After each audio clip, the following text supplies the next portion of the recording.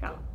People like to ask, what do you get upon completion of the program? Well, there's a few, I guess, accolades that come with it. Not only do you get your forklift certificate, not only do you get your OSHA 10 safety card, but you also get your diploma from the college. This is one of our old students, and you get your diploma from the state, certification of completion, along with your Florida ID number for carpentry.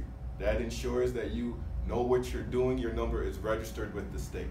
And if you do decide to go to college, upon completion of our program, if you enroll in the community college, you will start off with 27 credits towards your degree.